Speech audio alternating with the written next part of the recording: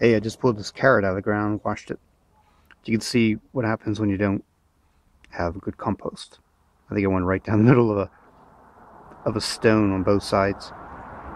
So our carrots were good. And this is about the max size that we're going to get of them this summer. Next summer, compost, carrots. Mia likes them.